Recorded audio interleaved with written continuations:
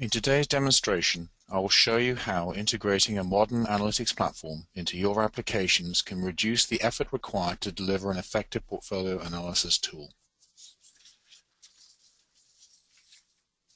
I will build the GUI components of my application using Java Swing, and will use FinCAD's new F3 SDK analytics platform to provide the financial calculations needed. I am by no means restricted to using Java for this application. I could have chosen to build my application in C#.NET or C++. The effort required to integrate F3 would have remained more or less the same.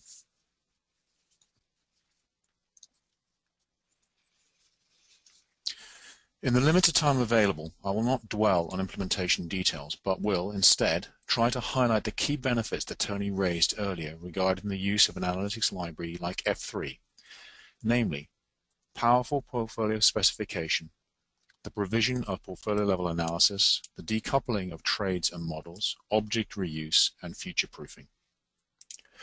To illustrate these points, I will first walk through a simple portfolio demonstration, loosely based on the offsetting swap example that Tony provided. I have already loaded the application and pre-populated F3 with calibrated market data, as well as 230 or so vanilla instruments that include interest rate swaps, credit default swaps, vanilla options, swaptions, and cash deposits. I will now create a simple portfolio containing just two vanilla interest rate swaps, Swap 1 and Swap 2. So having created my first swap, I will now use it as the basis for my new portfolio, and then add my offsetting swap to the portfolio. The key feature of F3's design, a key feature of F3's design is the fact that the description of a trade is decoupled from both the construction of the financial model and valuation method used to value it. In F3, the trade description is purely concerned with the terms and conditions specified on the deal or term sheet. Consequently, it is a model-free representation of the financial contract. This decoupling is also true for portfolios. In fact, F3 treats portfolios in exactly the same model-free manner that it handles individual trades. In common with the latest generation of financial analytics libraries, F3 treats a portfolio as a single coherent entity within its object hierarchy. It is important to note here that my application does not know about portfolios. It is the underlying analytics platform that holds the portfolio. The graphical user interface simply references the portfolio by name. On this screen, I use F3's self-describing interface to build a dependency tree for my new portfolio.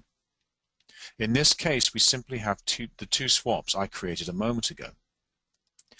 As you can see, each trade in the portfolio is listed with their independent dependencies.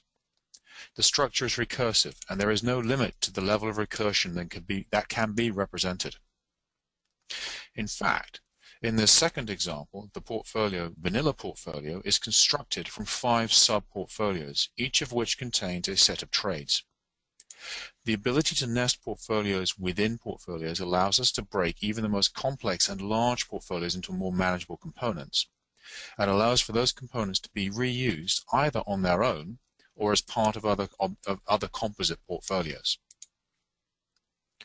So having created a portfolio, how do I value and explore its risk sensitivities?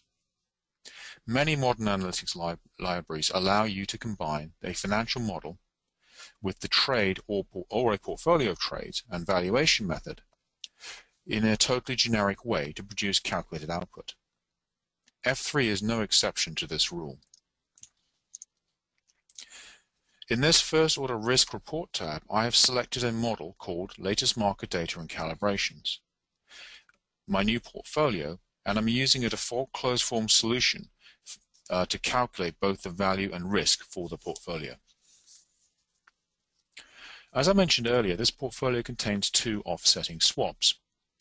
I can value and generate a risk report for the individual swaps, or for the portfolio as a whole. In fact, F3 guarantees to be able to generate a risk report for any combination of model, trade, portfolio trades, and valuation method for which a value can be derived. Let's start by examining the risk sensitivities associated with swap 1. All I have to do is choose the swap by name.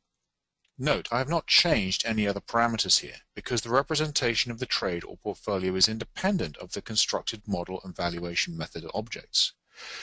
I am able to pick and choose not only which trade gets values, I'm also free to substitute models and methods also. This flexibility is critical when building applications which will run scenario analyses at the portfolio level.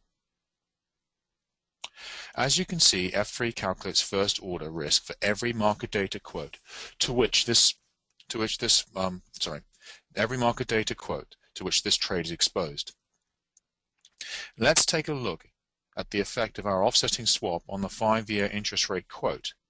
The equivalent notional, which is the amount I would have to invest in the quoted instrument to hedge away my exposure to it for swap 1, is in the region of €430,000.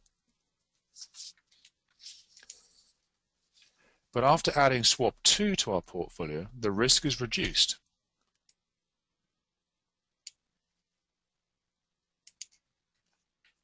To around €7,500.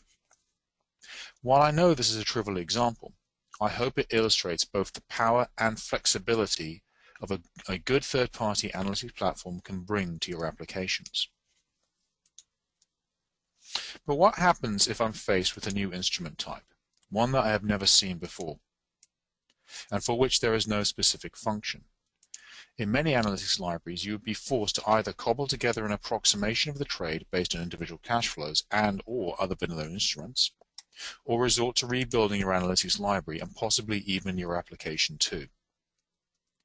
With today's analytics solutions, of which F3 is a good example, this should not be a major obstacle. F3's approach is to allow you to define custom payoffs for any standard structure. For example, I can take a vanilla interest rate swap and by simply modifying the payoff, create a cap swap. It should go without saying that we can value and manage the risk of this swap as well as add it to any existing portfolio.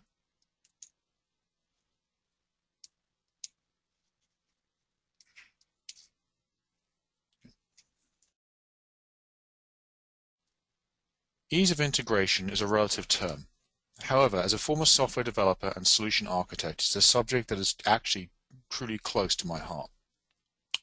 In this example, I have used the Java API provided by the F3 SDK and have chosen to embed a single instance of the library into my application.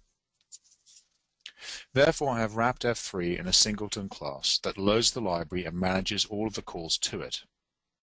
A key feature of F3 is that I was able to build my entire interface using fewer than 20 lines of F3 specific code. In this case, I've enabled 2 of F3's API calling styles. The low-level API relies on passing in an XML representation of the F3 function call I wish to make. As an aside, these packed XML calls also make the ideal message payload for message-oriented middleware solutions. The second API implemented takes 2 arguments, the name of the function to call and a hash map of key value pairs representing the function arguments. F3 also supports direct or explicit calls to its API. But in the interest of time, I have not shown this call style here.